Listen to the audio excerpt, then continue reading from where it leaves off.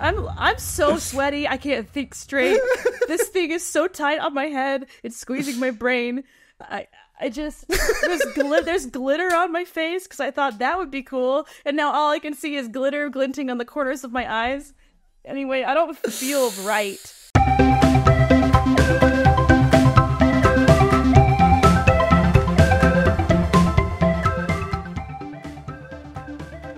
And I'm Hannah Hillam. And this, at long last, is our San Diego Comic-Con special. We're there right now as you listen to this, probably setting up, right? Yeah, because this is going to come out on that Wednesday. So we're sweating, as opposed to now when we're not profusely sweating. Oh my gosh, we're like talking each other down like over and over, because usually that we just take turns doing that. Where you're like, I hate this. Not the podcast. We're talking about at the convention. Oh, at the convention. We take turns the first day of being like, it's okay, people will buy your stuff. To being I'm like, no one will buy anything. Why'd they let me in?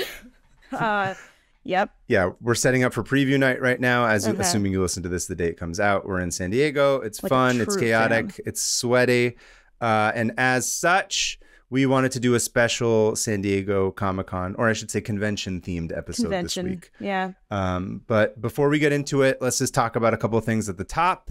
Most importantly, if you are here in San Diego and at Comic-Con, please come see us. We're in Artist Alley in BB01 and BB02, which we will be selling books, prints, drawings, all kinds of stuff. I'll have microfiber cloths, maybe some toys, I don't know, all kinds of fun stuff that we have. And also, we're going to be doing, this is like our debut of some stuff that we're going to be selling that's podcast related. Yes. You want to tell them what it is? Yeah. Hopefully, assuming that we're actually made it by the time they release the episode. Hopefully our last minute everything, turns out okay. But we are going to be hosting a little scavenger hunt. So if you come to our booth or find someone walking around that gives you one of our fans, literally a fan that like keeps you cool. Yeah. There's little things on it for you to go find around the convention, and if you find all of them, you get a cool prize that we spent a while figuring out. Yeah. It's going to be cool. Well, it's going to be a surprise, so make sure to come back to the table. Also, the fans, they say, ask about my tabs on them. Yeah. So we thought it would be a fun thing to do that, so that if you're in line, which I assume most people will be, because there's all these different activations and panels and stuff that you're trying to get into, ask the person next to you about their tabs that they might have open or they might not have open. It's just a fun little thing to chat with people about if you're bored, or if you don't want to talk to anyone, that's your prerogative too. But we're trying. Yeah, that's what matters. And it's you could start a conversation and have an excuse to info dump, which is something I always love. I think people at conventions like to do that in general too. Oh yeah. I've never been info dumped on more than at a convention. Speaking of panels. Yeah.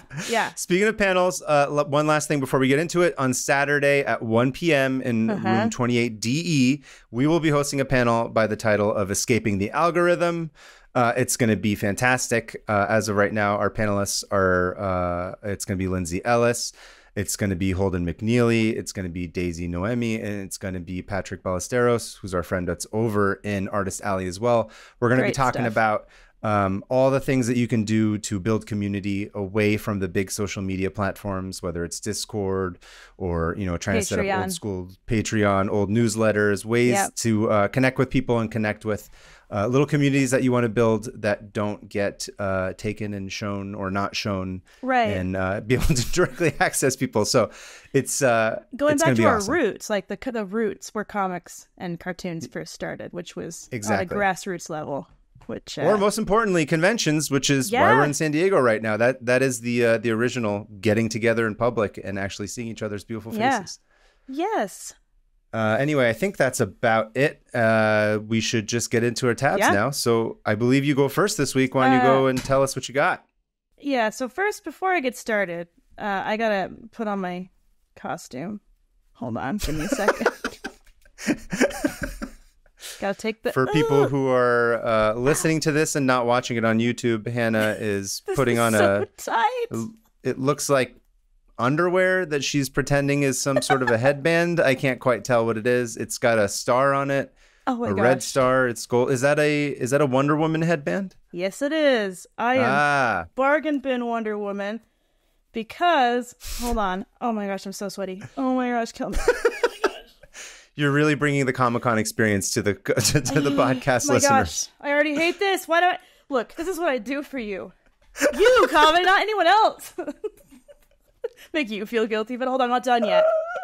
I just have to make myself more miserable. Here we go. Oh, I got nice. my Wonder Woman like arm You got your bands. sweatbands. Yeah. I can't emphasize enough how hot and sweaty this is. But you know what? I love it. Listen, There. she's the Amazon woman, right? The Amazon's supposed to be warm. There we go. Wonder Woman. There you go. Whoa, look at that. 3 stars. Oh yeah, and there's also like stars in by chance, Oh, balloons. look at that. And a giant heart for some reason. Oh yeah, that's my brother-in-law's big cardboard heart. So I'm dressed as Wonder Woman, not because I would do this ever, but because my topic today is going to be the history of cosplay. Ah, okay. Yeah. It's funny. Speaking of cosplay, I was trying to figure out what I was going to wear. And I decided to cosplay as a Comic-Con attendee because I was going to say you're wearing the Hellfire shirt. Club. That I remember when that season of Stranger Things came out, I was like, I'm going to get this shirt because it's cool. And then we got to Comic-Con and every single person in the entire convention was also wearing it. And I was like, every single millennial was wearing it. Like, Yep. yeah, that was like 2022. I feel like every single person, there Yep. was like a huge, yeah, I mean, it's a cool shirt. it's a great shirt. It just was like, I thought I was cool. And then I got there and I'm like, I mean, I guess Like, I'm still I am cool, but basic. I'm part of a community. Yeah, exactly. I'm basic. Don't you love that when you realize you're basic? Like what was it? I when I started going to conventions, I was like, oh, I'm not unique at all. A bunch of like women dressed in black talking about being sad, but showed up to my booth. I'm like, cool. Are we all the same? Like, great. Yeah. Thankfully, the bearded guy who likes to draw comics community is very small and definitely not basic. Yeah. Not completely the entire Artist Alley. Yeah. Yeah. Anyway, so history cosplay. of cosplay. So this thing is so tight on my head. Okay, I dug this out of my daughter's costume bin. This is made for a 4-year-old. So I'm stretching this across my head and it hurts a little bit, but again, I do it for podcast. Okay, so cosplay. For those of you who are unaware, it is a portmanteau of costume play, which is an activity and performance art in which participants called cosplayers wear costumes and accessories to represent a specific character. So even if you've never been to con, you've been in a city where there's been a con.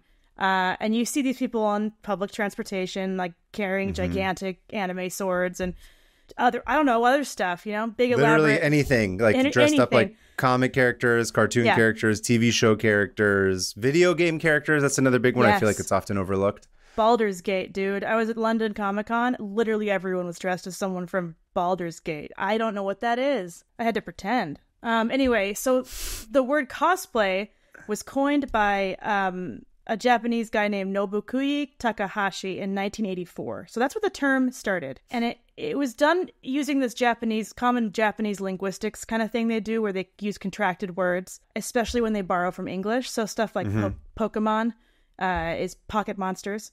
Right. Remocon is remote control. Brad Pitt is Burapi. Burapi. Huge in the cosplay community. Or just in Japanese. Anyway, so they would that's a very common thing in Japanese to take an English loan word and kind of combine it into a more Japanese sounding. Anyway, so cosplay. I'm gonna interject here with something that you will deeply love. Which is, as I often tend to on this podcast, I like to tell you that, hey, this reminds me of a sound or a phrase or a word in Farsi that sounds very similar. Yeah. Cosplay is a particularly funny one. Well, tell me. And it's particularly lewd. Yes, and in order to everything you teach me in Farsi is lewd. Listen, all I will say is that kos sounds very similar to a word in Farsi that sounds like, we'll just say, female genitalia. Woo! So if you have a Persian friend or an Iranian friend and you talk to them about cosplay and they look at it on paper, they will give you they'll be like, what the shit? And I'll just say, happy pride, baby. Yeah. And they'll be like, excuse me. And they'll think it's really funny. So just the word always makes me laugh because it's got a double meaning. I love that. So that. clearly this person did not have any Iranian friends that may or may not have stopped them. Man. Oh, that could be interesting. I'm going to dress as a giant vagina. just walk around and say I'm cosplaying. I will not say it because it's very lewd. Even in the Persian word, it's like it's a little. They're like, oh, you don't really say that out loud. Oh, it's like because this is not that kind of podcast. Even for our Persian listeners, but no, it's not. If you know, you know, as the kids would say. And now I know. So now you know. I get to say cosplay for the rest of this time, and that'll be the back of my head. So thank you. Anyway, so I've known about cosplay for a little while because I was on the internet, and I used to be really into like Harry Potter fandom stuff back in like 2007. So I'd be on these, 2003 and 4. I'd be on these like fan sites and forums, pretty active, and I'd see all these what I thought were early cosplays. So that was my exposure. And then my friend Griffin, shout out to Griffin, I think he listens. What's up? He loves cosplaying, and I just never Gryffindor. He loves when people say that. Loves that. Yeah. So my friend Griffin is really into it, and so I started seeing him do it, and I was like, I don't get it. I just don't get it. Like, there's never been a part of me that's been like, I want to dress up as anything. Griffin made this costume one year for Comic-Con that was like an apocalyptic Ash Ketchum, and he had like a dead Pikachu skin as like a bag or something. Like it was pretty morbid and gross, but I loved it. That's cool. Yeah. Yeah. And I was like, well, this is legit. And as I got to know more cosplayers and I went to more conventions, all of my biases were like gone. I started realizing it's just people, you know? Because you think that they're like these very specific... You're like, these aren't the real characters from the games and cartoons? They're actual people? I can't believe Sailor Moon is not real. I saw her about 50 times. Not a single one of them was real. Anyway, no, it's just, when you don't understand something, you're like, oh, I'm going to be mean about it and I'm going to be scared of it. Yeah. So I wanted to find out more. And having gone to all these conventions, I started finding out from all these people that this is an art. Not that I needed to be told, but I started appreciating You're sharing your journey into understanding it. You had thought of it as a separate thing, and now you're realizing it's similar to what we already do. Exactly. It's a performance art. It's a way of portraying yourself to society and a way of like expressing themselves and about something they love. So I thought that was pretty cool. So I started thinking, well, where does it start? Obviously, because I always do that. I have to find the history of literally every always got to go back to the back. Yeah. And so I went back to before it was cosplay, all the way back to the Middle Ages. Really? Yes. Okay, that's weird. All right. So we're talking like 15. Yeah. We're talking about somebody dressed up as Peter Stump the werewolf back in like the 1600s. I should say medieval, not the Middle Ages. The Middle Ages ended in 1300. So the medieval time. So okay. It's not necessarily what you think of cosplay now, but there were these carnivals and masquerade balls all over Europe. And the theater was a huge thing. And there were these kind of stock characters that people would play in the theater. And they would also do pageants and battle reenactments. Like if you're thinking like a joust, there was also like battle reenactments, like literally like the people do now. Like the Civil War reenactment kind of stuff that we see these days. Oh, It's funny. I didn't realize it had a history that was that old. Yeah. And so the king would like come in and, I don't know, be lifted onto a chair because he's inbred or whatever. And he would watch these battle reenactments as like part of entertainment. That's like part of that's like the whatever 16th century version of him playing a video game where he's like, I'm going to play it's like when you're playing like a World War II like video game now. That's basically what he got to do. Yeah, exactly. It's like Call of Duty, but for the 1500s, basically. Yeah, and way more inbred. Yeah. Yeah. And he probably got to actually kill people because he was like, cool, this is fun. I'm murdering peasants. I get to do this. Respawn. Legally. Yeah. Respawn. He just dies. So they would dress as these like at these pageants. They would dress as like historical figures and heroes and myth and people from the Bible. Like a lot of it was religious and and then that makes sense. Yeah. Yeah. After a while, everyone's like, "This is boring. Let's start making wild costumes."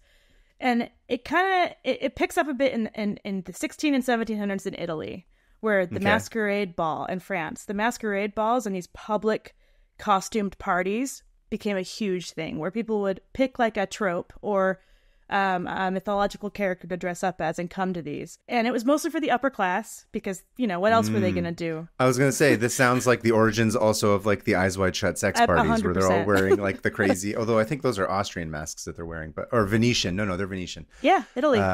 Yeah. Oh, I'm For some sure reason. all sorts Yeah. of stuff. This happened all at these. crosses over. So cosplay Yeah. actually. It works. It works. It actually comes from the old Persian. Yeah. That turns out you guys started it again. No, I personally. you. So we get into that, and that was like proto cosplaying, in my opinion. Okay.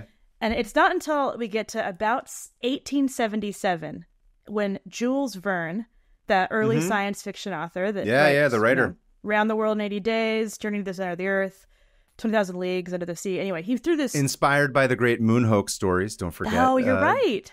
Which we did on a couple episodes ago. Go learn about that if you haven't listened to that episode Yeah, those yet. ones are fun. He was massively popular. I would say one of the first sci-fi authors to really like capture the public imagination. Yeah, you know, yeah, probably the first main one. for sure. And we're still reading. I just read 20,000 Leagues Under the Sea to my kid recently. I'm like, we're really? still reading this. That book Nice. is nuts. Anyway, he threw this gigantic party, and like 700 people showed up, and some of them decided to dress as characters from his novels. Oh, And so, yeah, that's really cool. Oh my right. God, imagine that. Can you? I mean, just like I 1877. can. I've Yeah. had people dress up as characters from my graphic novels. Are you serious? Yeah, don't you remember somebody dressed up as Esteban the Penguin a couple years ago? Oh, yeah. And I like flipped my shit. I was like, what? It's so crazy to see What it. did that feel like? Was it like It was flattering or? It was more. I was like, I kind of had like I didn't know what to do with it. It was sort of like the Yeah. nicest compliment that anyone could have ever given me, and I just. I Like, I don't know how. I sort of like was gargled like right now I don't know what to say. I was like, should I hug you? I don't know what to do. I don't know where to vaguely place remember this. Yeah. It's a really great feeling, but it's also a really strange where I'm like, there's no analog for this I've until never you've experienced this. that. Yeah, until you create like a character or a story that you love and that's really important to you, and then to have someone reflect it back to you is like, it's really great. It's really highly recommended. 10 out of 10. Have you? I think I felt similar to that when somebody showed me a tattoo they got of my art. Oh yeah, in person, and I That's felt insane. a mixture. Oh my gosh, I felt a mixture of like, why would you do that, and why didn't you ask so I could make it look better? But to them, obviously, you know, I see all the imperfections because I drew it and I hate everything I do. Sure. But then I saw it on someone's body and I was like, no, actually, that's pretty great. Like, You're like, whoa. what was? Oh, it was almond milk. They got an almond with Oh, udder, right, an with the udder udders. on it. And I was like, that's on your calf, dude. You're at the gym, like running on a treadmill, and someone sees an almond with big pert udders. Anyway, Hey, man, they loved it. yeah, but yeah, that same feeling of like, what? What? I literally left a mark on you. I don't know. Yeah. It's great. Yeah. Don't dress up as my characters. I don't have any. Anyway, so Jules Verne throws this party and people start coming in as his characters. And so that was kind of the first documented, from what I could tell, somebody dressing as a fictional character in the sci-fi realm. That's super Okay. cool. The next instance of what could be considered early cosplay is absolutely wild. It was in London in 1891 at the Royal Albert Hall. And it's crazy because this is like a convention. There's a map and everything. I'm going to tell you what it's called. It's called the Vrilya Bazaar and Fete. So, Vrilya. Vrilya. So, I'm going to send you a photo of the map of this convention. So, it looks like an early Comic-Con map where it has the booths. Big circle room. Big circle room. There's one booth called the Krex Plunder, Zulia's Bazaar, Bra's booth, Zuata of Sila. These sound like And- Lord of the Rings characters. I know. Well, these are all from a book series by a dude named Edward Bulwer Lytton. And he wrote this book called The Coming Race, which, Racism? you know, yeah.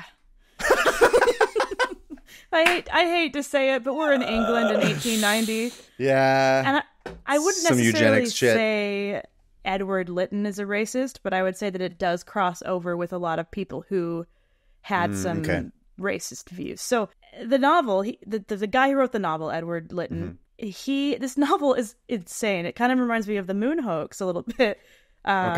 Because the Vrilya were a race of humanoids featured in the book.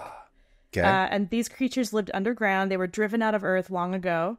They live underground. They have wings, and they're telepathic, and they can use like magic. Cool. And the magic is used by drawing an energy source called Vril, Vril, to power their skills. And so like they feed on that underground, and then they can like zoom all over. Like, pretty much like what exactly is Vril? It's like a goop. It's not like real. Gwyneth Paltrow is basically She's actually, giving them all the energy that they needed. She's the modern reincarnation of the underground energy goop. That no way. Yeah. So it's funny because she can fly. I've seen her wings. I mean, it's hard to see because anyway, it doesn't matter. That's what it's about. And so that's like this like, super master race that lives underground that can fly. So like there are some weird like ins and outs of, is this racism or what is this about? And no one could really tell if it was satire. He would like say it was satire, but he would also lean into it. And just like every troll online. I didn't mean that terrible thing that I said. It was just a joke. You're just making fun of sensitive. society. Yeah. Can't say anything anymore. Yeah.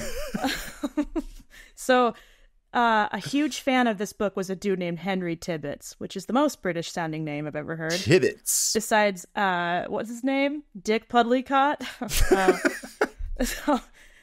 Henry Tibbets was like, I'm going to throw a gigantic 3-day party in honor of these books. This book that this guy wrote. And so he named it after the race in the book. And it was huge. 3 days, people brought their goods to sell. They were like magicians there. There was costumed people. And everybody came dressed as the characters from this book. You could even argue that this is the first sort of comic convention, really. Well, there wasn't much art. Like, it wasn't art based. I would say it's more like the first sci-fi convention. Okay, yeah. As we know conventions today. And sure, right. And people were expected to wear costumes. Like, the guy was like, wear costumes. Do whatever you want. And a lot of people just went with like, well, there were some pretty racially insensitive ones, of course, because the people in the book were based on Egyptian culture, and you know how they loved Egypt back then in a way that was, Egyptology. They'd like eat mummies like psychopaths. Yeah, I was gonna say. Not the Persians' fault that you did not learn how to translate Farsi correctly. Look, in defense of my ancestors, just kidding. There's no defense. That's what we do every Thanksgiving. We unwrap a mummy in my family. Listen, it's healthy. It's protein. And it's not a lot of fat. It's great. It's been cured. Yeah. Gross.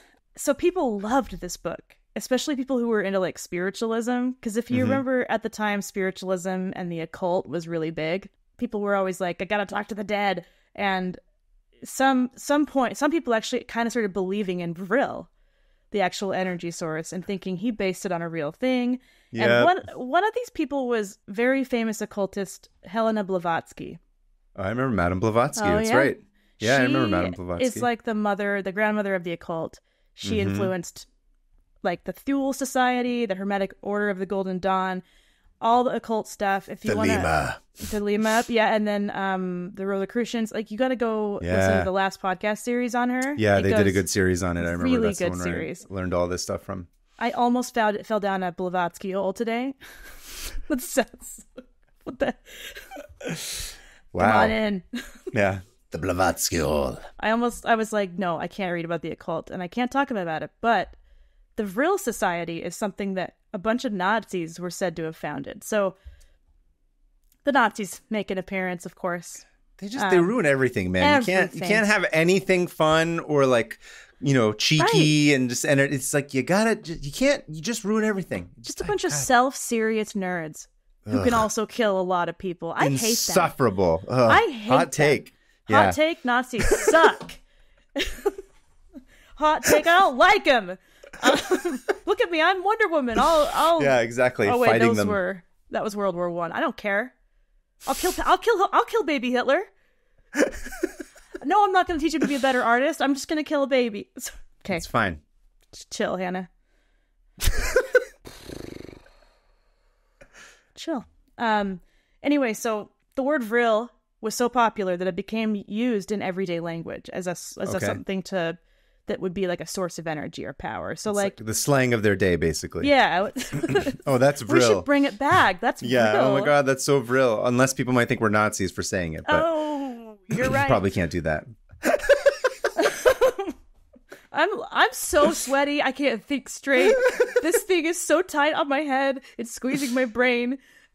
I just there's glitter on my face because I thought that would be cool, and now all I can see is glitter glinting on the corners of my eyes. Anyway, I don't feel right. I don't feel great. So that's cosplay, ladies and gentlemen. okay. So, do you know Bovril? Bovril? Yeah, it's like that No. meat paste that the British use. Anyway. Oh, dear Lord, no, I do not know that. I don't know why I know about it. I've never had it, but the company decided to use bovine and vril and do Bovril. Oh, okay. They're combining it two into one thing. Yeah. They like sold it at this convention. So I would call those two events proto-cons and proto-cosplay. Fast forward to 1908. And people started attending gatherings and masquerades as a character called Mr. Skygak. Mr. Skygak? Yeah. Are you ready for a picture of Mr. Skygak? Oh, God. I don't know if I am. I just think of like Nickelodeon Gak that they sold in the 90s, but like there's a person made out of it that's flying around. It's like a Superman character. So here is somebody dressed as Mr. Skygak. Whoa. He looks like a Star Wars like background character. Yeah, 100%. And it comes from a comic strip, actually. A cartoonist that created this comic strip called Mr. Skygak from Mars. And weird. The cartoonist was A.D. Kondo, and he ran this strip in a Chicago newspaper for years. Mm-hmm. And it was about this, like, Mr. Skygak, this Martian who was sent to Earth to study humans, and just ends in, like, hilarious misunderstandings and shenanigans. Sounds great. That's absolutely my jam. And it's almost like, you know, Nathan Pyle's Strange Planet. Mm-hmm, mm-hmm. It's almost like that, but like 100 years earlier. That's super cool. Pretty much an alien being like, why did they do this? What? Yeah. And for the next couple years, people just kept dressing as Mr. Skygak because that was like pretty easy costume. That's one to bring back. I like Mr. Skygak. This is fun. I think you should dress as Mr. Skygak. I'm assuming the Nazis did not latch on to Mr. Skygak because they don't have any kind of curiosity like this. They have no creativity. That's the thing. Yeah, the thing is a character like this is fun because it just teaches you to be open-minded and be like, oh, this is curious. Like you don't have any preconceived notions about what the world is. You just look at it for what it is. That's what's fun. And I think Nazis would probably try to kill all Martians if they were real. That's true. So. They would. Yeah, they'd be like, "What are your weapons? We need them." But please, we're gonna. Anyway, great. Hate them. Hate Nazis. Over the next couple decades, costuming began gaining in popularity in general because Halloween started to become this huge thing. Whereas before it was like, let's go get some caramel apples from someone and scream and yell about stuff. I don't know what Halloween was. What did they do? They just walked around. I don't actually even know when Halloween. This is going to be another tab for another day, but I'm not quite sure where it begins. I'm or pretty sure when it begins. The costuming part of it really took off between like 1920 and 1950. And so in the 20s, people were like, this is awesome. I love dressing up as stuff. And because that became more normalized and because of the DC comics and superheroes, naturally people were going to start dressing as superheroes. Makes sense, yeah. Batman and Superman. And there was also this like a very American pride like that came with these superheroes because we were at that point like, check us out. We're kind of like a world power now.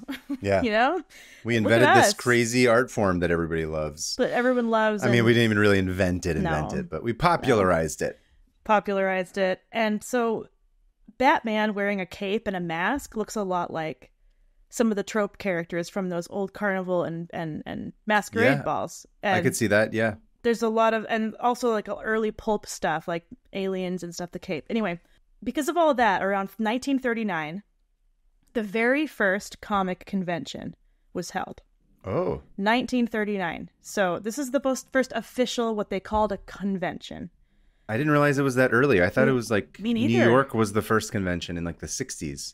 It was. This one was held in New York, and it was later known as WorldCon. And WorldCon is still held. Okay. So I've never been. I didn't know that. Have you been to WorldCon? I have not been to WorldCon. Me neither. But it is the one where they present each year's Hugo Award winners. So it's okay. had that as part of it since the 50s. So 1939, 200 people gathered at this in New York. I didn't write down the venue, of course, but in New York. And two of the attendants were Myrtle R. Douglas and Forrest J. Ackerman. Now, these two, boyfriend and girlfriend, Don't know 'em. Okay. they had met through the... I don't either. They had met through the Esperanto community. So, do you know what Esperanto is? I feel like I should, but I'm drawing a blank. It's that like made up language that everyone was like, we should all speak this universal language. Oh, no, then that's not what I thought it was. No, I have no idea what Esperanto is. I've never That's heard a of different tab. You got to read about it. It's wild. It's pretty much like a made up language that actually took off. Like there's people who speak in Esperanto as their first language. And these people were like total linguistics nerds. And also they loved sci-fi. So they met through this Esperanto community. I'm not going to really focus on Forrest Ackerman because up until recently, all of this was credited to him when actually he barely did anything. So I'm going to put him aside. He's kind of in the background, and I'm going to focus on Myrtle. So Myrtle Douglas, and she went by her Esperanto nickname, Morojo. So Morojo. Yeah, I looked up our Esperanto nicknames, and I think you'd be like Caveo or something. It's a stupid stuff. Real creative. Yeah, it's really not. Anyway, I'd stay as Hannah. It would be Hana, which I think is there even another disgusting. language? It's just like, it's Pig Latin or something. It is. Sounds like. Kind of, so you're like Caveo or like Cavino. Cavino's fun. I could go That's by Cavino. Fine. Hey, Cavino, how you doing? It sounds Italian. It does. Cavino. I don't know why, but that makes me happy. I like Cavino. Don't call me Cavino. Absolutely not. I wouldn't be able to without, Anyway, laughing every time. Yeah. Okay. I got to calm down. Maybe you should tighten the band on your head a little bit more. I think that would help. I think you're right. I appreciate your commitment to the bit, but at no point did you need to keep this headband on the entire time. It's fine. It doesn't matter. You've already sold the gag, but I like that you're just going through it and you're going to go till the end. I will not stop. Look, I got blue eyeliner too. I bought the blue eyeliner for Pride, and now I get to wear it for this. Nicely done.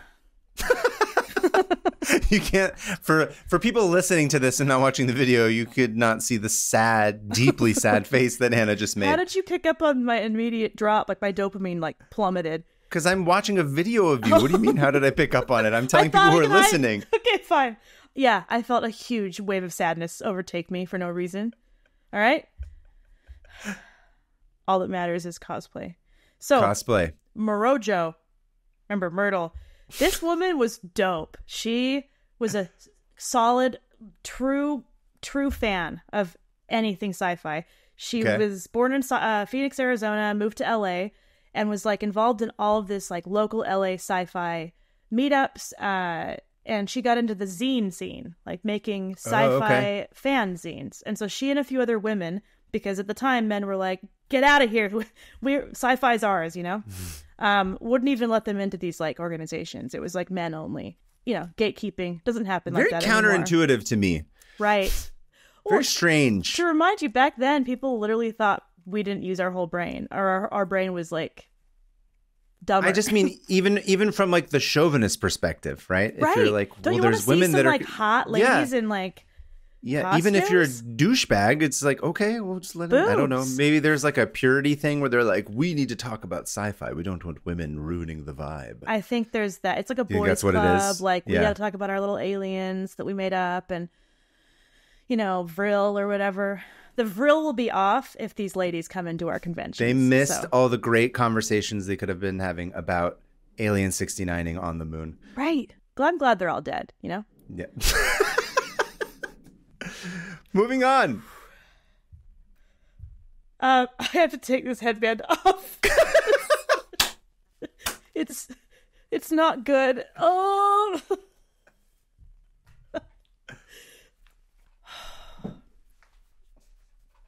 Reset. I feel so much better. It was good. Squeezing my brain. Cutting off the circulation to your brain. Yeah. I keep thinking just insane things. All right. I already feel better. What in the world? It's Okay, pushing so- all the insane ideas further into your brain. Further into like the like base personality part of my brain. Yeah. Like makes me who I am. So say it. Say every weird thing. Wish death upon men. So Okay, the lady so is the at lady- the sci-fi conventions. so she Brick shows Brog, up- what was her name? Brick Brog? Morojo Morojo. was she made these zines, and so she started these female only like zine clubs, and her niece got involved, whose name was Pogo. That's her niece Patty. These are all the fake names, like the made up names. Esperanto names, yeah. Okay. So Pogo and Morojo. And then one other person joined, and that would be Lee Brackett.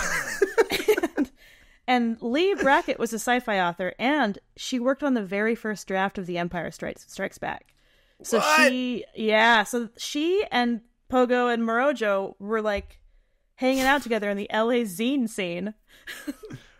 And making these fanzines, sci-fi fanzines, like, and distributing them. And so Morojo shows up in 1939 wearing a costume with her boyfriend Forrest, right? And it wasn't based on any character in particular. She wanted it to mimic like something that you would see in an H.G. Wells novel, or something that you'd see in like sci-fi pulps and stuff like that. And so it's kind of like this is like the Spirit Halloween, like the type Yes. costumes that they say, like Superhero. type, quote unquote, and it's like a non-specific. green superhero with mask. Yeah. Let me get you a picture of the costumes they showed up in. Okay, so here's Morojo wearing her what looks like Okay. just a basic superhero costume, like a cape. There's a and cape. like a leotard-ish kind of thing. I mean, you could also forgive this for being like there's a disco or like Yeah. a dance club that's in the Shire, and she's dressed Yes! up like a hobbit that's going out on the town with a cape and the hobbit shorts rave. and the outfit. A hobbit rave or a hobbit disco, like a hobbit roller disco. Hobbit roller disco. Yeah, it does look like a Hobbit roller disco, because she also has like dark curly hair, so it works. A good time. Yeah. I want to go to a yeah. disco with everyone dressed So as Hoju hobbits. shows up as a hobbit roller disco. Yeah, Homer Jr. And she made this costume and her boyfriend's costume. Okay. And they called these costumes Futura costumes. So Like the font? Like the typeface, I should say. no, Futura costumes, like futuristic but combined with costumes. Oh, it's all one word. I see. It's Yeah. a portmanteau. Yeah. And there's so many portmanteaus in the Comic-Con scene. And she said later, she was like, I was surprised nobody else dressed up because it just felt natural. So Okay. she wanted to express how much she loved sci-fi, and this was the first sci-fi convention. And so she started going to these every year dressed as something different, and she made all of her costumes, and they were awesome. One time she wore like a frog face costume designed by some like kid who ended up going on to be like a special effects artist. She and Forrest ended up breaking up because he didn't like how much she smoked. And Oh. yeah. And she was like, whatever, dude. Got married to someone else. And she continued to create these costumes and be involved in zine making and conventions for years. She ended up dying when she was 60-something, in her 60s. Never really seeing what had come from all of what she'd done. Like, she was the mother of cosplay. And yeah. a lot of things were taken, like, a lot of credit was given to her boyfriend, when really, she was kind of the driving force behind all of it. And what I love about her is that she would go to these conventions just like now, and she would dress up and she would hand out her homemade zines to all the different people there. And I thought that was awesome because people still do that. Yeah. People are still doing it in LA, like Daisy will be talking about on our panel on Saturday at 1 p.m. in Room 28DE, talking about how to build a zine community. It will be more organized than this, I hope. I hope not. I We gotta won't give the wear people what a they tight want. headband. Maybe you should. No. Anyway, I can't go into every cosplayer because that would take forever. There are some amazing ones. So if you look up a lot of the cosplay, so they started having these the first cosplay contests at these at Worldcon in the 50s, the 40s and 50s. And so if you can go look at these photos of like the winners of these costume contests and see how over the years they get way more and more and more elaborate. Yeah. And we still do this every year. Every convention has a costume contest. We do it in San Diego, the costume contest on Saturday night. The very first cosplay contest was hosted in Morojo's room. Yeah, in like the place she was staying. That's so cool. I love it. Yeah. And so she was on the ground floor of all of this, just like pushing for it. Anyway, we owe cosplay, the popularity of it to her. She was totally fearless. I love her. And I want to dress up as her cosplaying. Okay. That sounds like a good idea. So I'm almost done. In 1970s, people started just coming naked to conventions. Let me guess, in San Francisco. Yeah, absolutely. LA, New York. And a lot of it was like topless. You know, it was like being an alien, but with like tits out. I don't believe in your modern conventions of clothing. Exactly. I am an alien. And they started getting hot alien chick. They started getting kicked out because they were like, actually, this is not great. It's a bit much. Because obviously people can't keep their hands to themselves. Yeah. Or they're fully clothed. It's like half the signs at Comic-Con are always like, cosplay does not mean consent. Do not go up and touch people. This is where that came from. This was the root of that, is they started being like, because of all the nudes, they started being like, don't touch anybody. Yeah. And we still see that now. And then now we get to 1974. In 1974, I got a fact check. Just a second. Richard Nixon shows up nude to a convention. He's there. So naked. He's just dressed with two giant black blobs on him to look like a Chinese panda. I bet it would be way more racially insensitive than He's that. all, look at me shitting on the ground, getting into character, because I'm just like a panda. That's what I'm saying, yeah. Give us some more bamboo. And then he gets absolutely destroyed by Nikola Jokic. I absolutely would love to see naked Richard Nixon at Worldcon dressed up as a panda with body paint. Think of that image as you share us with your next fact. I can't focus on anything else now. So the first San Diego Comic-Con, which is now one of the world's largest, was in 1970. Yeah. So I did not know that it was that old. I thought it was like the 80s or something. I thought it is the world's largest. I didn't know if there's anything bigger than this one. Japan has one that has now overtaken a convention or a comic convention? A cosplay summit. So yes, it's the biggest comic convention. Yeah, it's the biggest comic convention is San Diego, yeah. So 1970 was the first one, and it was pretty sparse, you know, and they've had their first costume contest in 74. And so then Japan was like, this is dope. Because they already had like a lot of like costuming for like theater and stuff like that. And they naturally were also making a lot of like media. Yeah. And it made sense that they were just like, we're going to go full blown. We're going to get so deep into this that we're going to make it seem like we started it, because that's kind of what I thought. They especially got into Gundam costumes, like making their own. Oh, the Gundam ones are crazy. Yeah. So their first times they were doing this in Japan, they would come with these like amazing Gundam costumes. Yeah. And but so then also, for those of you who don't know, Gundam is like those crazy ass giant robot. They built like a massive Gundam robot in Japan a couple years ago. They did. That's right. Yeah. But it's really like like kind of weird, not spiky, but like these like insane angular designs that are it's pretty ornate. I don't want to say Transformers, but like, I mean, that's probably the closest analog you could think of. Yeah. But yeah. So Japan got into the Gundam stuff and also just making it super sexy. Yeah. So, and then of course the Japanese government was like, everyone around is really upset with all the sexiness, so tone it down. And they didn't. Don't worry. Good. So the first cosplay cafe opened in Japan, 1989, where everybody who was like waitressing there would be dressed as characters. Okay. And then in 2003, the first cosplay summit, Dangeki Layers, becomes the largest gathering of cosplay. I like that it's a summit, because I just think of like the UN, where they're all like cosplay representatives from every country on Earth gets together and they discuss what to be done in the Middle East to solve this war using cosplay.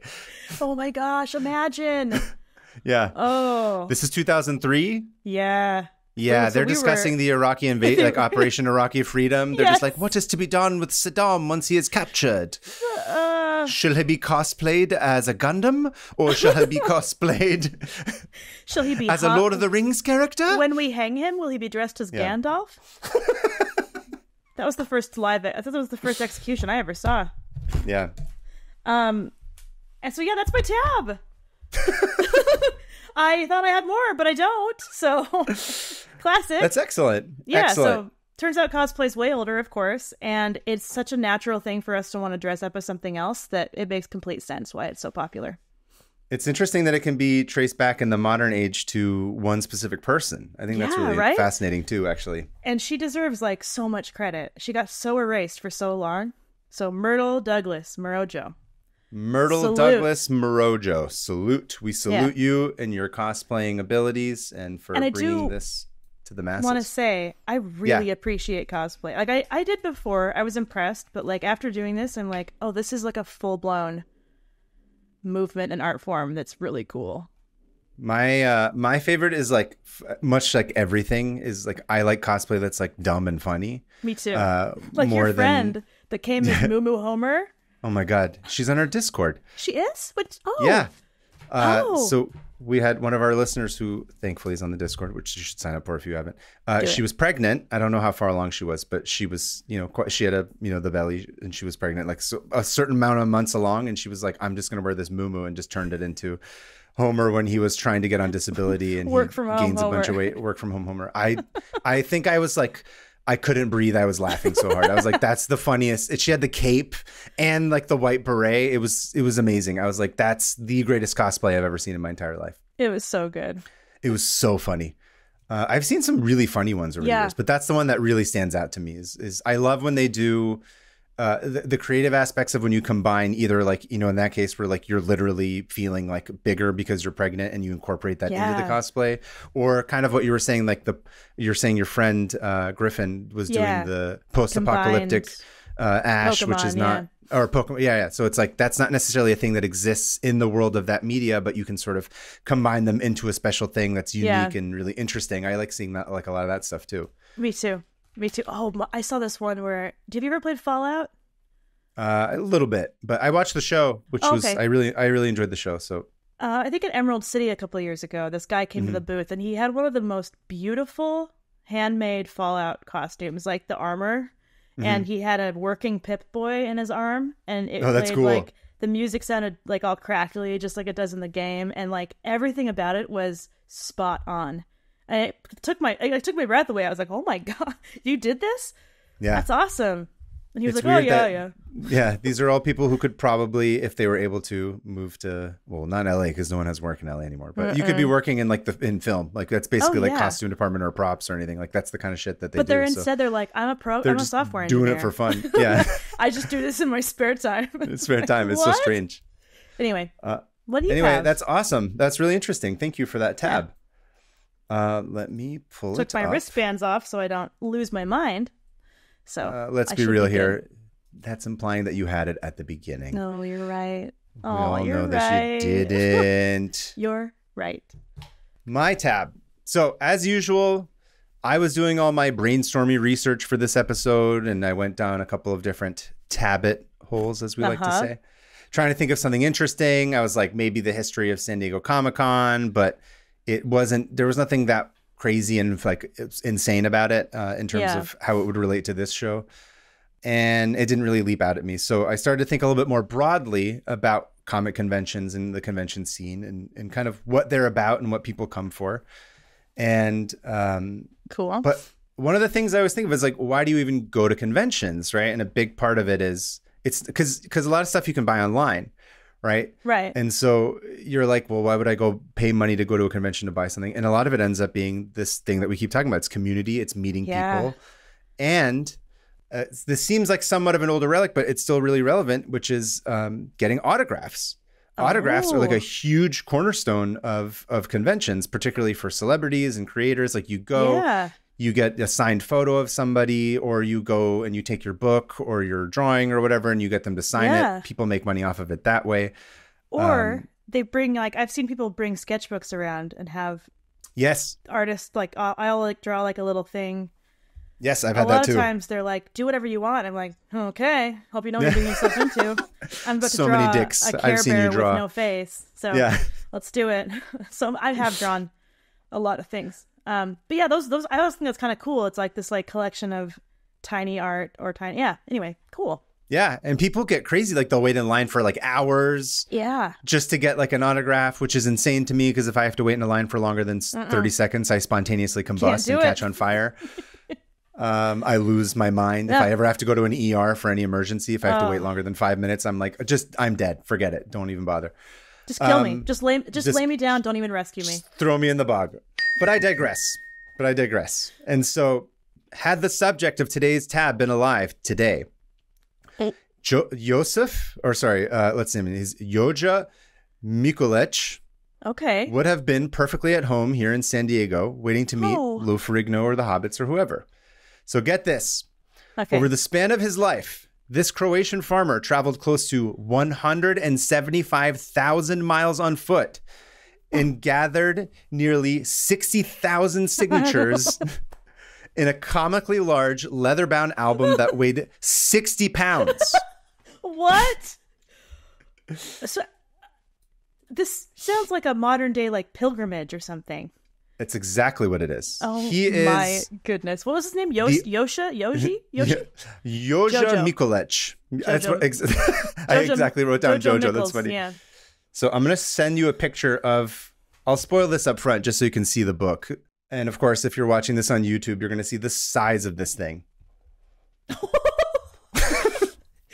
That looks like a tome from like a fantasy show. Like you go into the like restricted section of the library and learn a dark spell from that's a huge book. It's like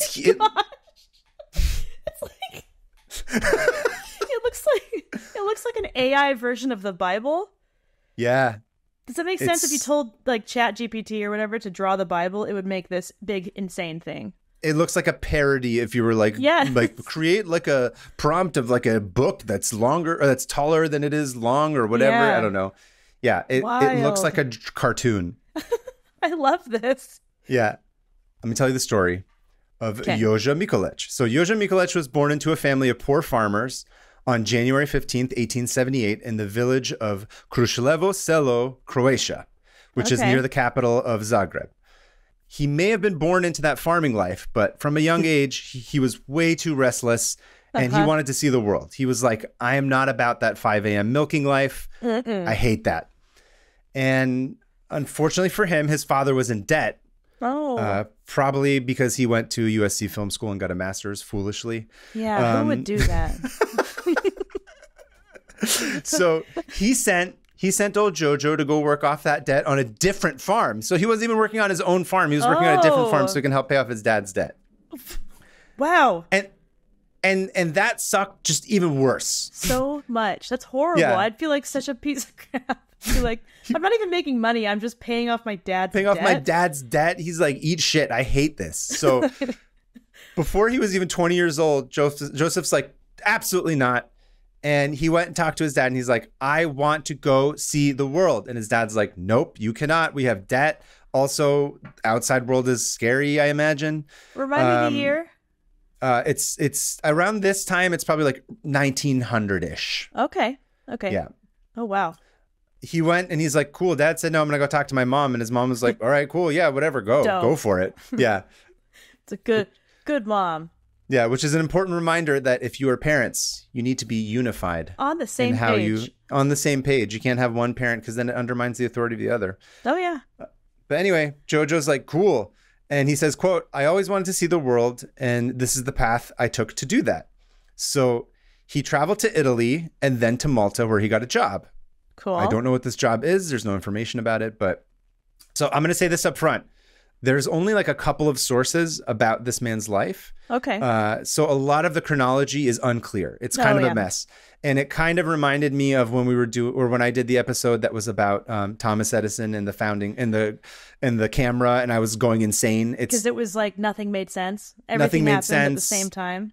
It was all over the place, and like a lot of the sources were weird. So this is, and again, it's also around the same time, so it's very similar in that sense. So I did the adult thing, and I said, you know what? I'm not going to focus on all the dates, and I'm just going to tell the story as coherently as possible. And here I come, being like, what time, when? Yeah, What's the date? I needed exact dates.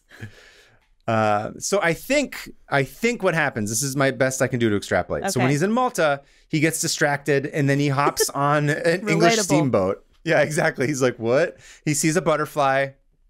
He follows and it. He follows it. He goes onto this English steamboat, and it's on its way to South Africa. Oh. So it sailed for 35 days and ended up in Port Elizabeth. Okay. And he gets there and he's like, oh, this is cool. I don't know. Maybe he sees like some great white sharks or whatever. I don't know. Whatever he sees in South Africa that's happening at that time at the turn of the century. And yeah, there's nothing, a war. Nothing bad. Yeah, nothing bad. And he's like, all right, cool, whatever. Then he gets distracted again and he hops on another boat. I love this guy. And on this boat, he crosses the Atlantic and he goes to South America.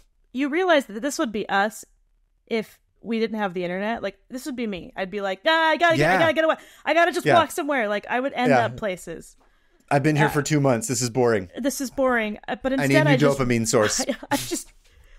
I replace it with just reading endless tabs. It's true. Wow. So he's like, whatever, cool. So he hops on the boat and he goes to South America, where he's camping in the rainforests, and he visits Buenos Aires. And shortly after, he went to Brazil, where he lived for about 6 months. And among this time, he got robbed a few times. Yeah. And at one point, he got lost in the rainforest and ate wild fruits, roots, and nuts. This reminds me of he almost Felix. Died. Honestly.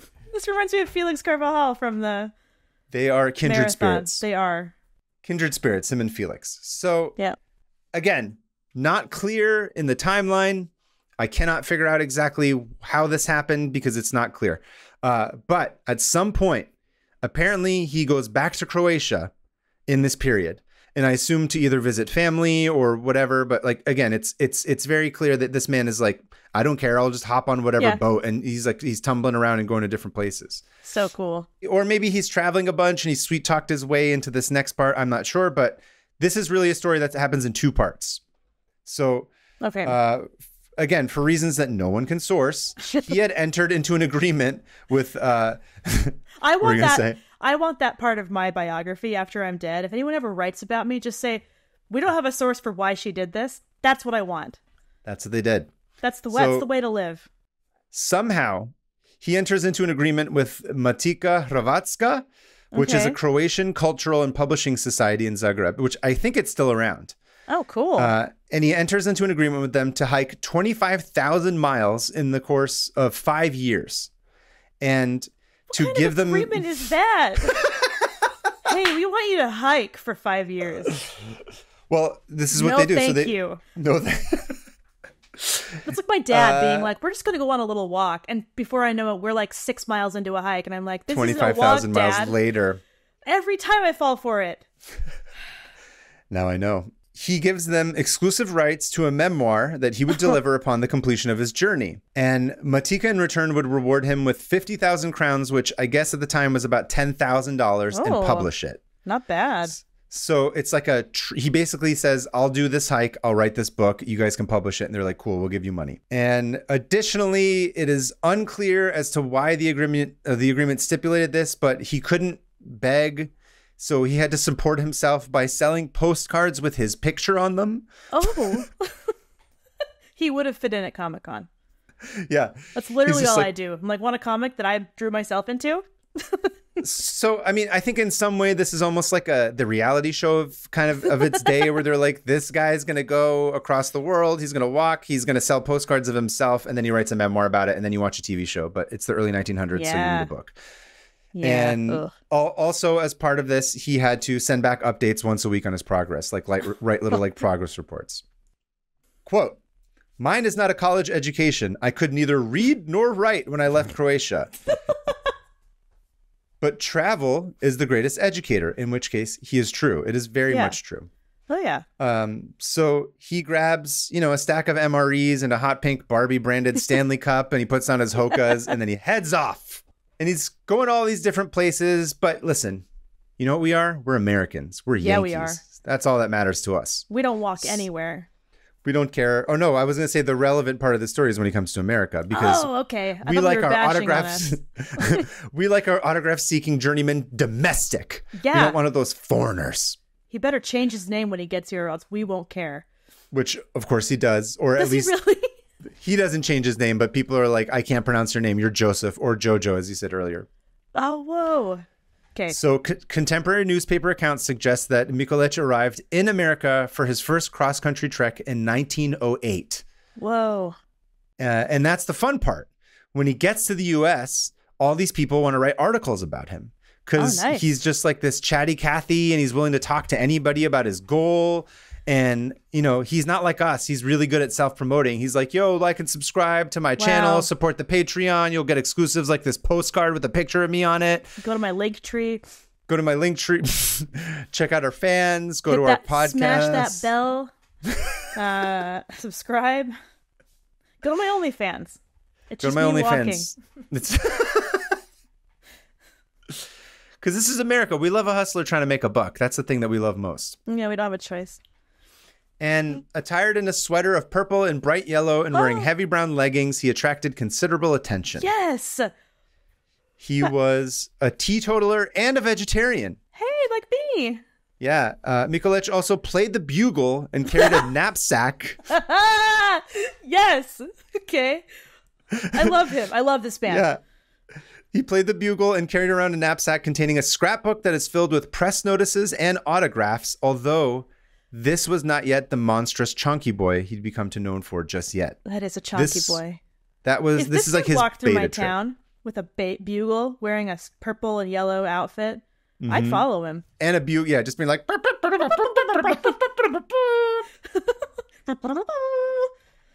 Yeah. So by the time he beats the Oregon Trail and makes it across the U.S., it's around 1911. Oh, wow. 3 years. Yeah, 3 years. That's just the American leg of the trip. Don't forget, he's done all this other stuff. No. Okay. And, you know, he's yucking it up on like every morning show along the way. And there's so many articles written about him at the time that somebody did take a proper, someone made like a Google map. Remember kind of like how we have, by the way, we have one for our show, which is a Google map that indicates on the map all the places that we've talked about for different episodes. Somebody did this for all the spots that he hit in like the order on his first walk through America. Oh, that's cool. I'd love to see that. I'll link it into the show notes. Okay. So he was dubbed an Earth Circler, a Globe Girdler, and the champion long distance walker of the world. Globe girdler? That sounds gross. I'm a globe girdler. Girdling the globe everywhere I can. I don't like the word girdle. Let's end it. I love this man. I wish this were now and I could meet him. I mean, I'm sure somebody's trying to do this, maybe.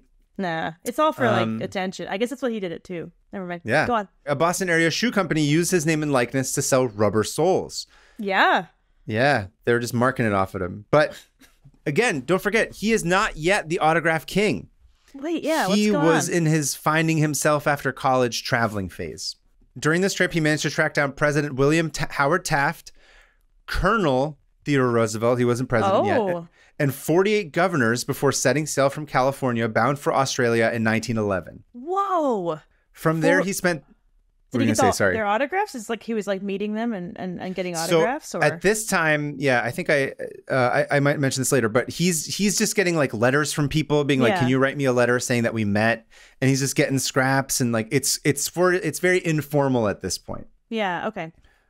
And after he leaves in 1911, he spent the next 3 years going through New Zealand, the Philippines, Japan, China, Singapore, Burma, India, Egypt, and Europe, collecting the signatures of diplomats and dignitaries along the way. Wow. I think, again, I can't confirm. I think this is the time where he roughly goes to Italy. Okay. And there he sees a dude carrying an autograph book. And he's like, oh, that's cool. I should do that. I should make like an omnibus and like have it all collected into like one area. He's inspired. So he goes on, Amazon and he searches for gigantic ass autograph scrapbook and he gets it delivered same day to an Amazon locker because he doesn't live anywhere. And when he gets it and he's like, cool. But then this is 1914.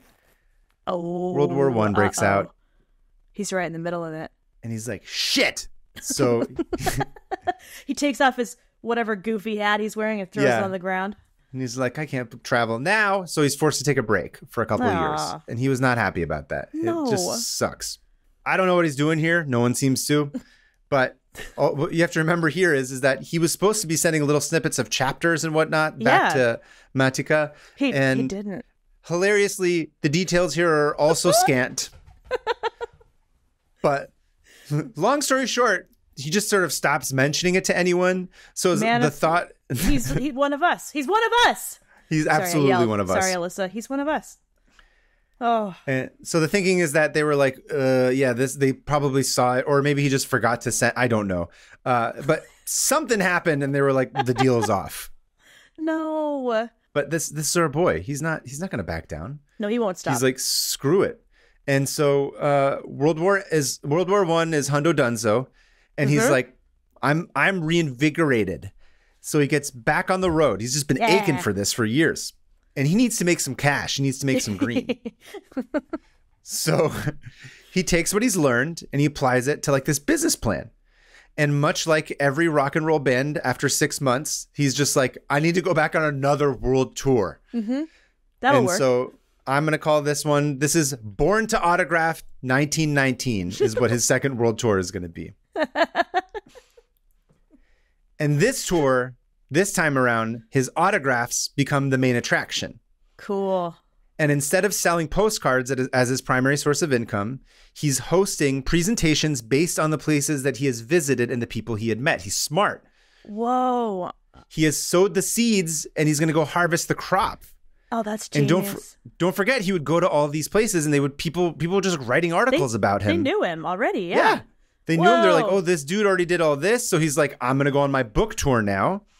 And he just like used these articles as like ways to get into the door and like sort of do this additional marketing. It's actually pretty genius. Yeah, that's really cool. And it's weird because at this point he's sort of like famous for being famous.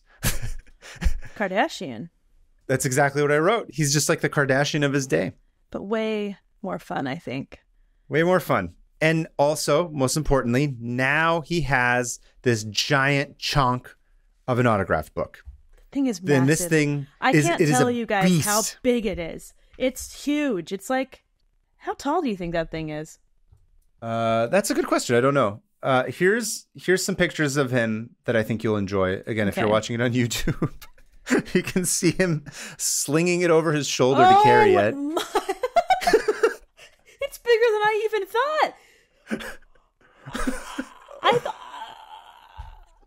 I was picturing something that was still kind of small and tall, but this thing is gigantic.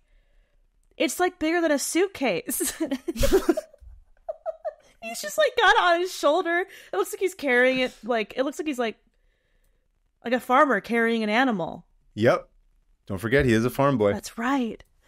Look at him. Look at his... Oh, he's awesome. Yep. Kind of looks like my dad. Everyone looks like your dad. He's a bearded white man, yeah. It's true.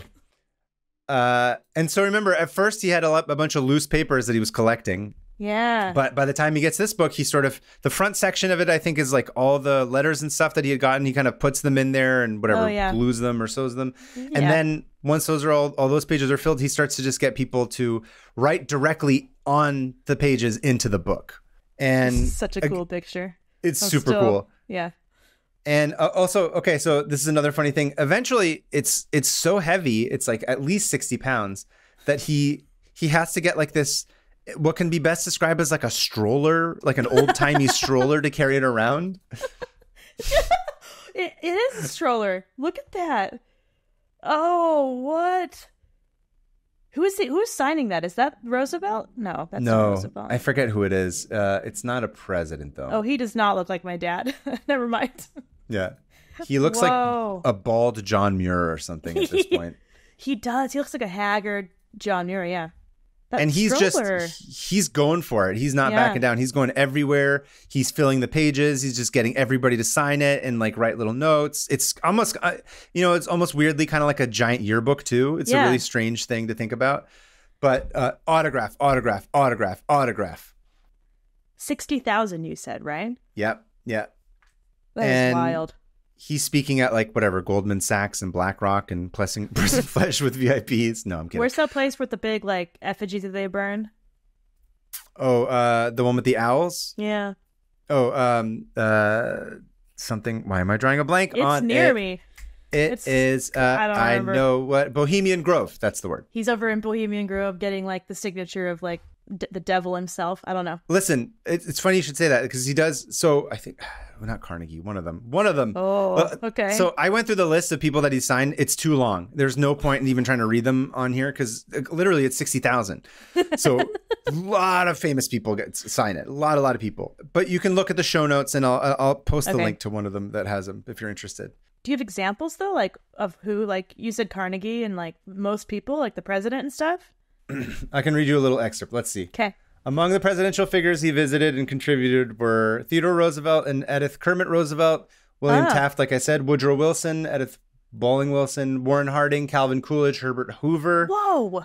Vice President Thomas Marshall, presidential nominees Charles Evan Hughes, Al Smith, William Jennings Bryan, cabinet members William G. Makudo, Josephus Daniels, Robert Lansing, Andrew Mellon. Whoa. So like everybody. Literally everybody. That's just in America. Don't forget all the people like overseas. We're going to spend the next 6 hours reading every single name. Yeah, like I said, it's going to go forever. Admiral Togo, Admiral Saito Makoto. Whoa. The the governor of Hong Kong, F.H. May, Li Yuan Huang, president of China, Tsi Lang, viceroy of Manchuria. It just basically, dude's seen like everybody. And so cool. Eventually he gets to do, he's like almost 50, which shocking. I guess you look at this man's 50? picture. You're like, he looks like he's 80. He does look very old here. He's but not looking he's haggard. good. You know, he's not like. He's been walking. Yeah. He's aged his body quite a bit, don't forget. Even just being in the sun. Yeah, being in the sun, he's not putting on lotion. He's not getting beauty rests. He's not, but he's happy. He's like, he's got good spirits and he's in good spirits. He's jovial. He's bouncing around, but he's sort of like, dude, my back hurts. I've been carrying around this 60-pound. I'm 50. I'm going to die. What the shit is this? And he doesn't want to do it anymore. And he wants to cash out. Oh, okay. So he sets out for the Rosenbach Rare Bookstore in New York in an attempt to sell his autograph book. And his main reason for doing this was he wanted to make money and try and settle down because he wasn't able to get it from the fake book that he was going to sell, and it never ended up happening. He's been living like this nomadic lifestyle, I assume. Yeah. And I love this fact. Originally, he wanted to sell it for $1 million. Oh, how optimistic. But eventually was like, whatever, I'll just take 10 grand. I don't care. Just get this shit away from me. My back hurts just looking at this. He doesn't even want to see it anymore. He's like, get it away. 10 grand. Dr. Rosenbach was like, this is cool as shit. Like, no doubt. Like, I love it. It's awesome. But I don't have anyone that will buy this because I sell used books. I don't sell autographs. There was no like autograph, whatever. What are they called? Market. Yeah. But he's like, what you should do is go west and see if Henry Huntington might be interested. Oh, of the Huntington Museum, right? Yeah, like of the library and that. And Jojo just does this face palm. He's like, yeah. Oh, nice. One of my favorite places in all of Los Angeles, the Huntington Library. Okay, so Jojo face palms. He's like, oh, shit, damn it. I actually did meet that guy and he signed the book, but I didn't think to try and sell it to him. Idiot. So he's like, crap. This guy doesn't plan ahead. Let's face it. Absolutely not. He didn't think about selling this until he decided to sell it. And so eventually he does find a buyer. His name is Samuel Robinson, who co-founded American Stores Company, which later became Acme Markets, which is now part of the Albertsons grocery business. Yeah. Oh, yeah. Albertsons, man. Did you ever live near an Albertsons? Of course.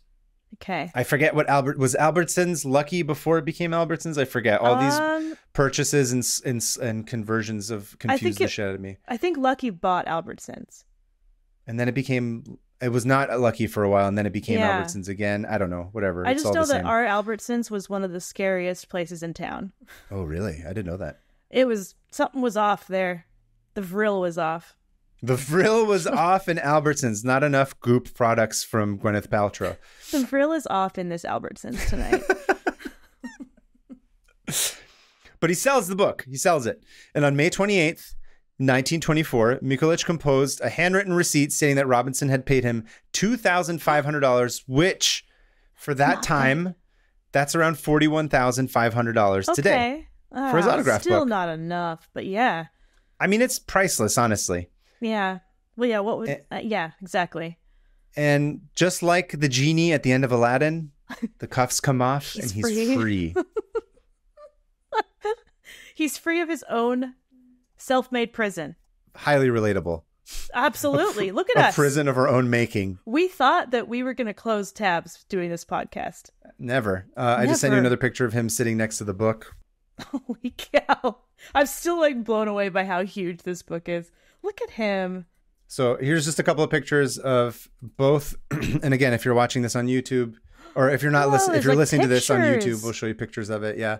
So you can see the first section that's like the cutout stuff, like the scrapbook part of it. And then I actually included that one for you where they actually signed directly the Prince into of Wales, yeah. There you go. That was for you. Thanks.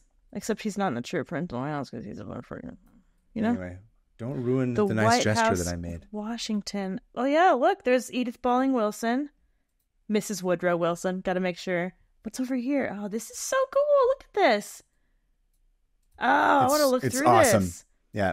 Okay, let's see.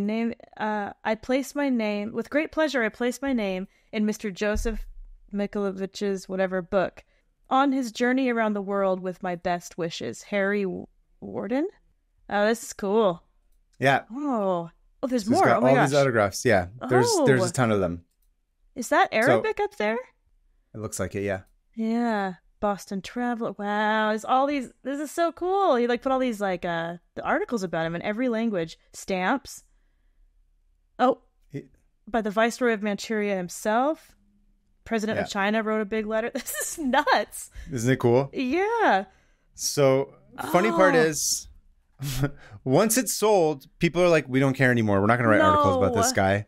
No one has any idea. So his death and the rest of his life is like whatever. Like maybe he got married. Like no, there's no record. No one knows what happened to him. No one knows, which I think is great. Yeah. He doesn't. He can do whatever he wants. He might even still be alive. We don't know. We can't prove it. Out of anyone who could still be alive, it's him. Yes, I agree. He's in good shape. He walked. Yeah. He's the only.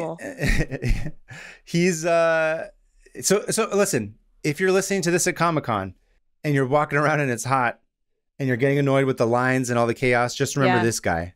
This guy, he really did it. He went for it, and he did it all carrying around a 60-pound book in a baby stroller. Everywhere. Baby stroller. Speaking of cosplay, someone's got to dress as this dude. I think Push a baby stroller with a book in it. That's actually a good idea. That would be a fun one to do. Be fun, yeah. I can't. All I want to do is look detailed into these pages and read every single one of these, but I'm not going to right now. Oh, you know what? Funny you should say that. Oh? One last thing. Okay. So, Hannah. What? Do you, by any chance, have $250,000 lying around? No. Are you sure? You want to double check real quick? Let's pretend that I do. Yeah, I found some. It's down here in my I don't know, my shoe. Oh, it's on sale. What? So I believe the Rob collection, they're selling it. Why? You can purchase this book from the Rob collection for $250,000. No, I want this so bad. I know you do. Because I told you my family are all bookbinders, right? Yeah. This is up my alley. Yep. I gotta ask my sister if she's heard about this. I thought you were gonna say I gotta ask my sister for $250,000. She's in her 20s in New York. There's no $250,000. So the Rob collection? Okay. Oh, yeah. Look at this. Oh, what have you done? Oh, what have you done? I can't stop. So shout out to Mikulich, our original autograph collector. And the original obsessive ADHD guy, because I'm sure that's part of his diagnosis, 100%. Right? Yeah, he's no one of us. It's not. He's seeking the next, like every single one of these gave him a shot of dopamine that the farming life couldn't give him. But he's got that farmer's work ethic, which is what I love. He just was like, I don't give a shit. I'm going to keep going. I'm going to carry this. Yeah. I'm going to carry this for how many miles? It's 60,000? Honestly, that's like, it was like 200,000 or something. No. 60,000 was the signatures. And he walked the whole way. No trains? I mean, I don't know if like no trains. I just mean that like he wasn't like traveling by car or anything. Like okay. I know he definitely got on a bunch of boats. Yeah, so I think he just sort of did whatever. Have to. Yeah, I can't prove that he didn't get on any car. I'm sorry, no, it was 175,000 miles. That's so many miles. It's a lot of miles still, yeah. Anyway, dude, okay. That's my tab. I have to shut my iPad. Thank you so much. That was awesome. Yeah. That was, I love that you did. I love that you didn't do something exactly Comic-Con related, but very adjacent. Like, this is the kind of person that comes to Comic-Con. Exactly. Like, he would have loved it. He would have loved it. Oh, he would have loved it. He would have loved cosplay. Yeah. Yep. He would have loved showing off his giant book baby. People would want to take pictures of it. They'd be like, what is that a cosplay of? And he'd be like, what's cosplay? He's like, I don't know how I got here. What are those things outside that carry you around? I'm scared. Yeah. Somebody help me. Yeah, no, this guy's awesome. Something about him is just so like kindred spirit. Endearing. Do you know what I mean? Yeah, totally. Yeah. Oh, what a wholesome dude. Yeah, he's a wholesome guy. Yep. Anyway, thanks for listening. Yeah, well, we're not done. We're not done. What are you talking about? We're just finishing that one thing. I'm sorry. The headband gave me memory loss. That's true. Okay, so we are at the time of the show where we're going to close our tabs. Okay. What do you think we should use for sound effects? Ooh, that's a tough one because neither of ours include explosions or death or which is weird. Yeah, usually it's very rare. Like I only mentioned death like once. Yeah. No, I mentioned it multiple times. Never mind. I wish death on all those old men. Yeah. What do you think? We could just do like basic comic steamboat? like punch pow like yeah, that's a good idea. Yeah. Or like Batman, like the Adam West Batman. Yeah. Just a bunch of old timey like 3 punches. Comic sounds. Gadzooks. Or maybe like one of those like songs that comes. Oh, we should just start adding transitions like that in between each one of our segments. That would be really fun. Anyway, okay. Make Alyssa's whole job way harder. It's already the worst for her. I'm sorry. Sorry, Alyssa. Okay, why don't you go ahead and count us down? All right, let me open up the tabs. Of course. Okay, are you ready? Yep. 3, 2, 1. Punch it close. Boom, boom, boom, boom, boom. Cozy. All right, moving on to listener emails. I believe you are up first. I am first. So this comes from Grace from Philadelphia. Grace. And Grace says, hello, 500 open tabs. My name is Grace, and I'm writing to you from Philly, go Birds, about a tab that I have open, and I refuse to close. You may have seen this on TikTok or Instagram. No. I already know. No. According to Wikipedia, and Google Translate's automatic translation from Dutch to English, this is an underwater camera positioned at a gate in a canal in Utrecht that live streams fish approaching the gate. Okay. Users log on to the live stream and can ring the doorbell if they see a fish, which alerts an operator to open the gate and let the fish through. So this is the stupidest thing ever. I love it. It's so dumb. This helps the fish amazing. Traverse through the locks in lieu of the traditional fish ladder, which I don't know what a fish ladder is, but I really want to go look it up. How else do you think that fish are supposed to reach the ceiling? They don't swim up there. They got to go on a ladder. I just don't think about fish very often. Well, that's your first mistake. I know. Here's the article about it, and we'll link it. I've yet to see a fish myself, but I refuse to give up on the fish doorbell. So I keep the tab open on my phone so I don't forget about it. I hope you enjoy this live stream of a real live stream as much as I've enjoyed listening to your podcast. Keep it Josie, Grace. I love it. When you go to the fish stream, hold on, it's just like underwater. And if you see a fish, you can like alert them. What? Oh, I see. Do you think we can see a fish right now? Maybe we can see one while we're recording. Oh, let's see. We should have read this at the top of the episode and just had it on in the background the entire time.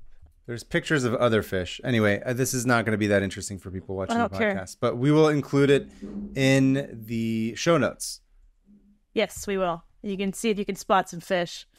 So thank you, Grace. For our second email or listener email, I'm very excited because we finally, at long last, have our first audio submission. Yeah. So I'm going to go ahead and send you the clip. We're going to play it. Dear Kaveh and Hannah, I have a confession.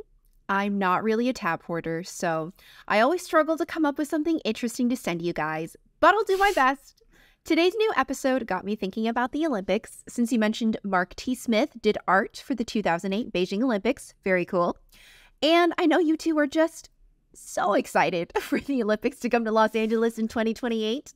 But thrilled. Have you heard of World Pride, a series of international LGBT pride events that have been colloquially referred to as the Gay Olympics by Australian media outlets due to its scale and the bidding process for choosing host cities?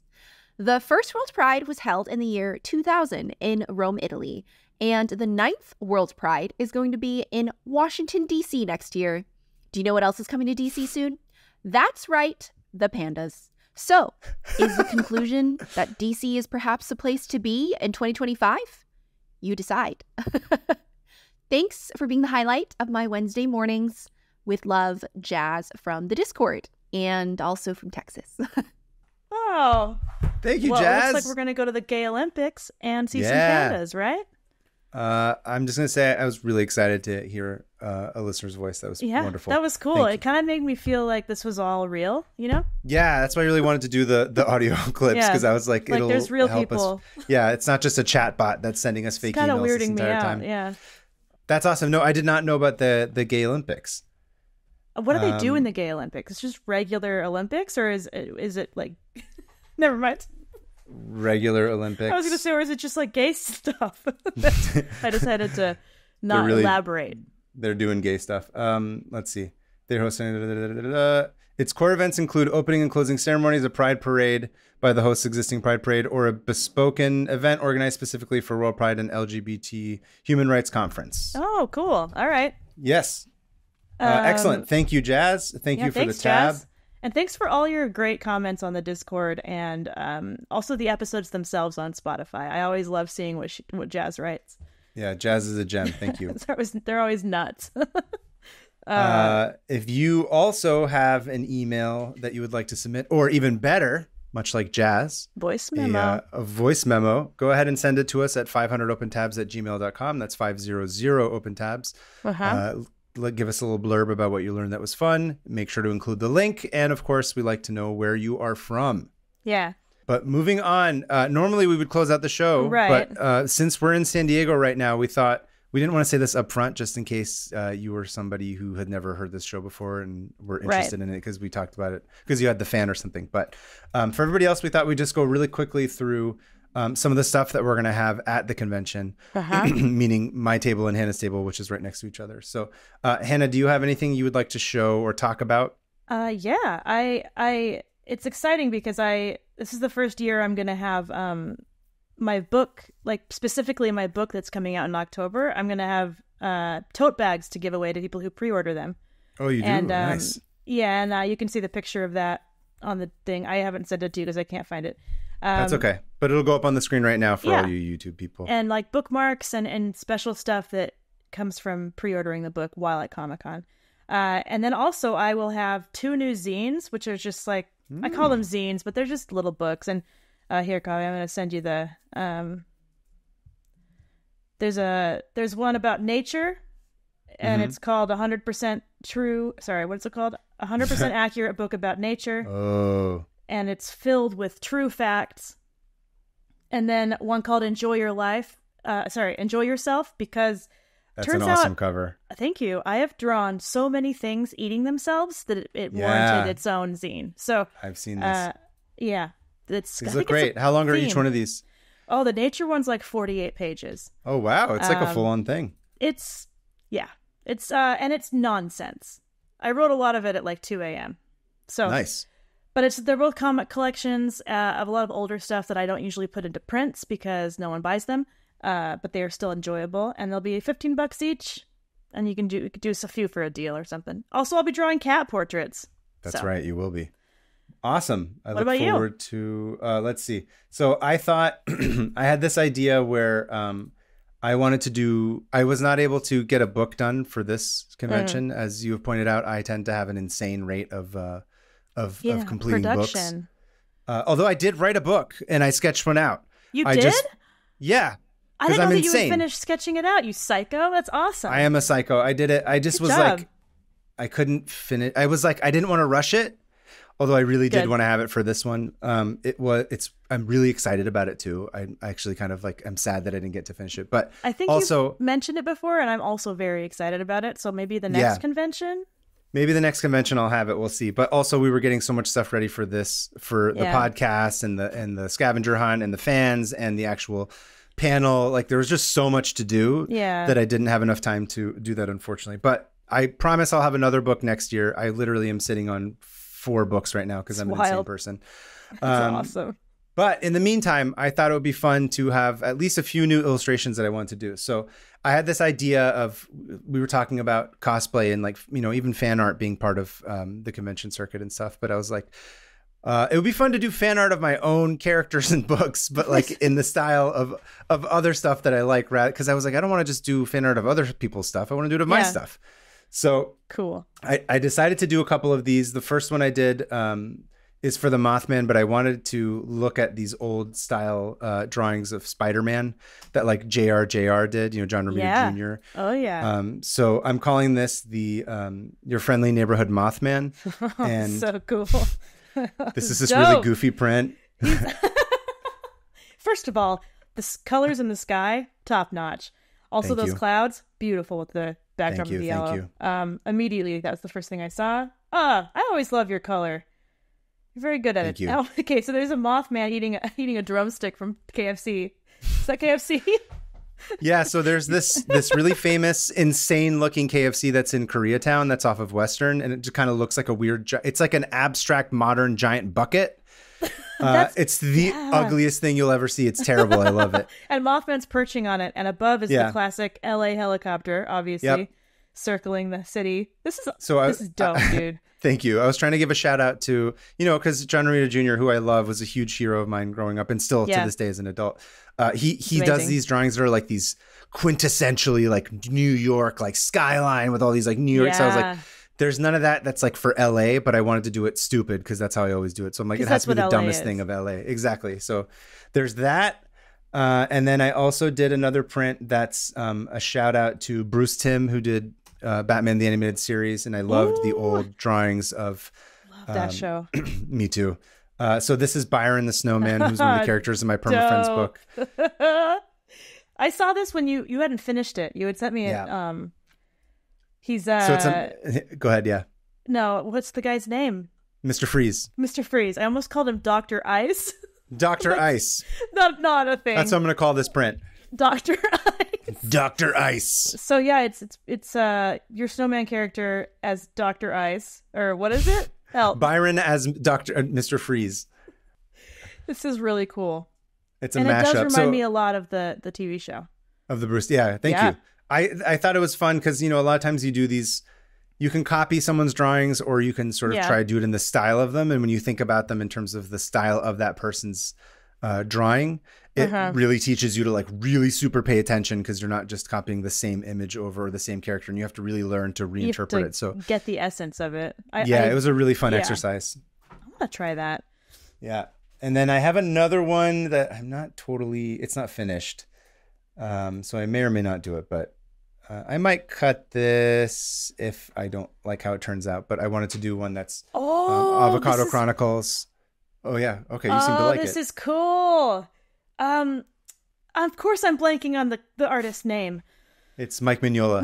I don't know. Yes, this looks like a Mike Mignola. This is awesome. What are you talking about? Okay, good. Thank you. Yeah, this is great. Oh, this is it's cool. like in the style of Hellboy. I was doing Avocado Chronicles, which is my other strip. Oh, that contrast is great. Look at that. Thank you. I'm going to color that one too. I think I just want to, you know me, I get obsessive. I have to yeah. I don't ever, so I wouldn't understand. So I'm going to have those prints in the spirit of fan art. It's not going to be like super fancy and expensive. I'm going to try and make it more affordable. So I'll have those. I'll also have I think I'll have some more. I have take and makes that I'm trying to get done by the time this comes out. Oh, cool. The Mothman. So those were the Mothman take and things. makes. Yeah, so it'll come with, it'll be the LA the Hollywood edition that will come with a emotional support dog or an iced latte. Look out for those. You should do one holding a Botox injection needle. Oh, that's a good idea. Oh, maybe next year. Botox and coffee, dude. Yeah.